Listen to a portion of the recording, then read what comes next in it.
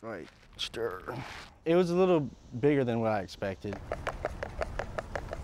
And it's going to take a lot of glue, but this beloved brontosaurus is finally getting its head back. Shaping the head and remodeling the head. I'm gonna go in there and sculpt some teeth. The giant was decapitated by teen pranksters almost 2 months ago. I didn't expect to be a dentist and a surgeon and all this stuff. I had to form new crowns and stuff for his teeth, and I got to reconstruct his insides. I couldn't imagine why anybody would want to do something like this. What would be the motivation for doing something like this? So, I mean, it was really disbelief and then just really very strong disappointment that somebody would even think to do an act like this.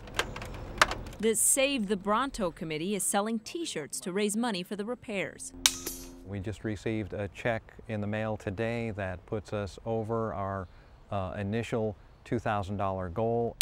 I've gotten at least 20 emails a day from people all over the country who are saying things like, I want to support what you're doing, send me a t-shirt, or here's a donation. What comes to mind is it's like our own little Statue of Liberty. The pranksters have since been punished. The kids will be doing some work at the museum, I understand. There has been money that the parents have had to pay. I think people are pretty comfortable with the way things worked out.